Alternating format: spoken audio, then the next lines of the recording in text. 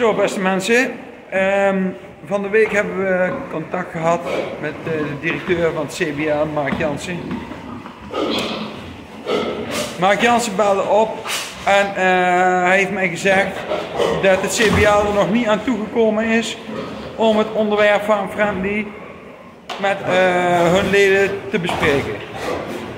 Ze zeggen serieus geïnteresseerd te zijn, maar ze willen pas op de bestuursvergadering van 11 februari willen ze pas dit bespreken.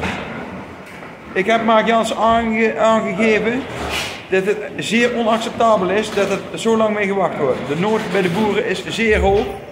We beleven catastrofale lage prijzen door de coronacrisis in veel sectoren, terwijl de supermarkten extreem hoge winsten draaien. Dit is natuurlijk een verhouding die helemaal verkeerd is en dit heb ik hem ook aangegeven.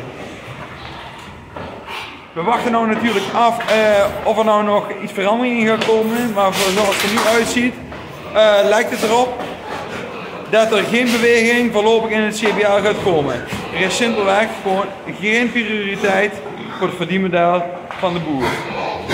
Wij als FDF kunnen ons daar niet mee verenigen. Weet dat in ieder geval. En verder is nog even afwachten of ze nog met nieuws komen tot de 10e. Hou je sterk, blijf gezond en tot de volgende keer.